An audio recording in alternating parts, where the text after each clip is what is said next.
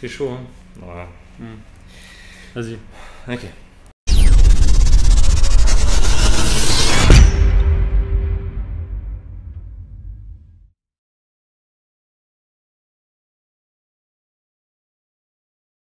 Assalamu alaikum, peace be upon you everyone. Oud is the most beloved perfume ingredient in the Middle East and one of the most popular in the world. Can you first tell us the meaning of the word oud? Oud is an Arabic word which literally means wood.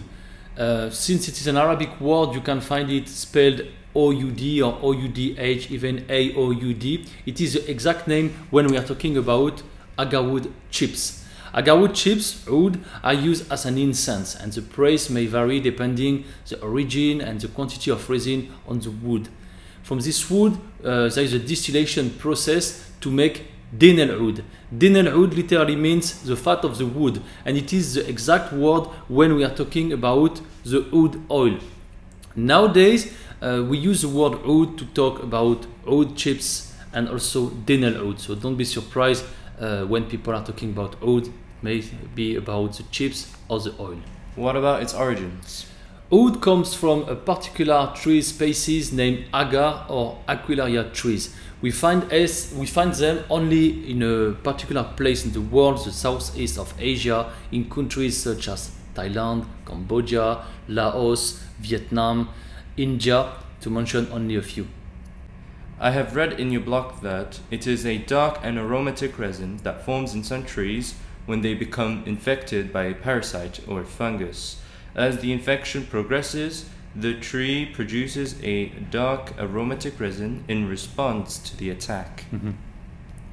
Yes, nowadays most of the oud found on the market comes from sustainable plantations where the defense mechanism process is done by a human process.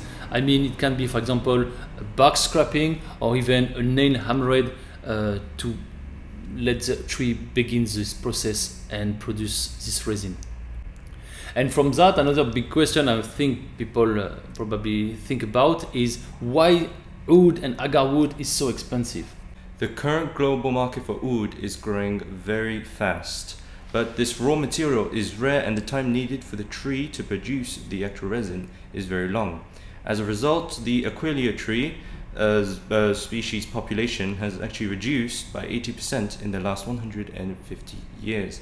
The estimated annual market for oud is around $6 billion. Yeah, $6 billion. This is why oud is also named the liquid gold.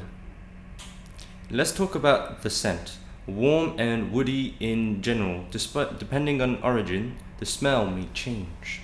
Yes, and this is the perfect time to introduce our new perfumes from the collection Privé. We have decided to make something original in terms of approach to present new pure oud. So we brought 6 pure oud from 6 different origins, and let's see different profiles and introduce them in details. So I took the descriptions from the website. So Sheikh Al Hindi, yeah, it's Sheikh Al Hindi, yes, Indian oud. Yeah, the description is a light animalic and strong woody with hints of smooth chocolate and sweet toffee. Yes, this is how it is described. So we have a leathery perfumes, but not too much. And you know, in general also, Indian oud are known to have this kind of barny smell, if it makes sense for those who know about oud. This one, I would say, this kind of scent inside is very balanced. It's quite sweet for an Indian oud, still strong, but a good balance in it. Yeah, the next one is Sheikh Al Malizi, Malaysian oud, and the description is classic and deep woody scent with a hint of floral notes and dry fruits. It's slightly smoky, and the deepness of the scent is the signature of Sheikh Al Malizi. Yes, very deep scent, very sweet. If you want to start in the world of pure oud, I would strongly advise you to try Sheikh Al Malizi, Malaysian oud, very sweet. The next one is Sheikh Al Burumi. Yes, oud from Myanmar. Alright, the description is wild trunk wood, resinous, leathery, and a bit animalic. Oud from Burma is rare nowadays. The heart of the perfume offers a matured tobacco note, which is the signature of Sheikh Al Burmi. Yes, Sheikh Al Burmi, strong perfume, but very rare oud oil. It's very hard to find nowadays Burmi oud, and we are very glad to have the Sheikh Al Burmi in our collection. Okay, the next one is a classic, Sheikh Al Kambodi. Yeah, Sheikh Al Kambodi, Cambodian oud, of course. Okay, the description for this one is a smoky oud, a classic woody scent with hints of caramel and dry fruits. The heavy smokiness scent is the signature of Sheikh Al Kambodi. Yes, here we have very classic Cambodian oud, thick oud, the most thick from the collection, very long lasting, very high quality again, and yes, smoky, woody, the classic scent of oud Kambodi. Okay, and the last one from this collection is Sheikh Al Lawsi. Laosian oud, very rare again.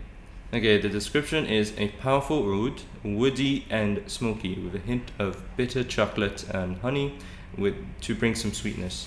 Oud oils from Laos have a particular blue cheese scent, which may surprise you if you're not familiar with the pure Laotian oud. This note is not overpowering in this batch, but definitely gives the signature of Sheikh Al Lawsi. Yes, this description on the website is very interesting because we must mention there is this kind of blue cheesy scent, you know. So if you don't know anything about oud, you maybe think, what's wrong with them, you know? They are selling a perfume which smells blue cheese. It's not like that, you know. But there is this how we call it, this nuance, you know, nuance of kind of cheesy scent you find only on oud from Laos. When someone sells oud from Laos, if you don't have this signature with a little blue cheese scent, it's probably not a oud from Laos. So it is a particular scent from this oud. It is a beautiful oud, very strong. Don't worry, when you wear it, you are not going to smell cheese, but you will find this touch on the scent. Blue cheese. What is the difference with the Oud Revolution collection compared to the pure oud? Very interesting question. So first of all, I just want to mention that the collection privée, private collection from French, is not limited to only oud, but it is the highest quality you may find. Maybe in the future we'll find kind of Musk Al Ghazal, for example. It's not limited to oud. Now the Oud Revolution collection is a collection inspired by oud, where perfumes are around the oud. So it's not only oud in the scent. And I took two popular examples. For example, Oud Assam. Oud Assam, by the color even you can imagine, it is a combination of different ingredients, including Indian oud and Indian sandalwood. So even on the Oud Assam, the main notes is sandalwood, not oud. But the name is Oud Assam. It is in the Oud Revolution collection because inspiration was around the oud. Another beautiful example I can give you is the Oud Sumatra. Oud Sumatra, Indonesian oud. When you wear it, you can definitely feel like a classic oud, but I have accentuated notes, green notes inside with kind of vetiver, for example, and much more, but to make it even more fresh and more green than how it is usually. For example, when you use Oud Sumatra, you have a very close experience with an expensive oud, but you will pay something definitely cheaper. You don't have only oud inside, but you have no chemical. It's not diluted with anything else than perfume oils, so still a pure perfume.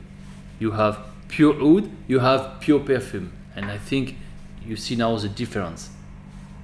So how do we use pure oud? Pure oud are applied like any attar oil, any perfume oil. So it is a very personal experience. It is something you wear for your own enjoyment. So it's more intimate than sprays. Yes, it's very, very different. And even I know that some people like to make combination between spray perfumes and oud oil, for example, to have an amazing and very complex and first very unique result. So how to apply? First thing, make sure your hands are clean. Then you will put on your pulse point, so behind your ears.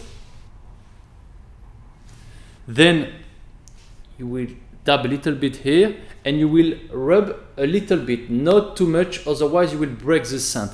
You know, you must rub because it is oud oil, but if you do too much, you will break the head notes. So be careful. Even with a spray perfume, it is the same thing. Be very careful when you do that.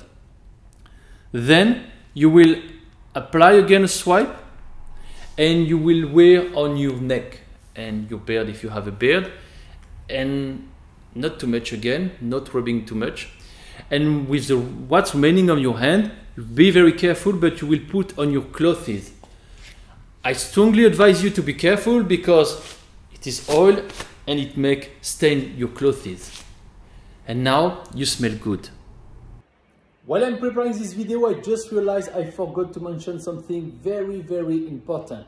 It is for oud oils or any attar oil. The bigger quantity of oil you will apply, the strongest scent you will have. So if you want a soft scent, just apply a little bit. A normal scent, you can apply more. And then if you want an atomic profile, atomic CH, let's go. We go back to the video. And for the master level, you will add some agarwood chips oud on your clothes to smell good. So if you have shimmer, you can put, as you have probably seen, you know, if you have traveled in the Middle East, it is a beautiful combination of everything. Now you are ready.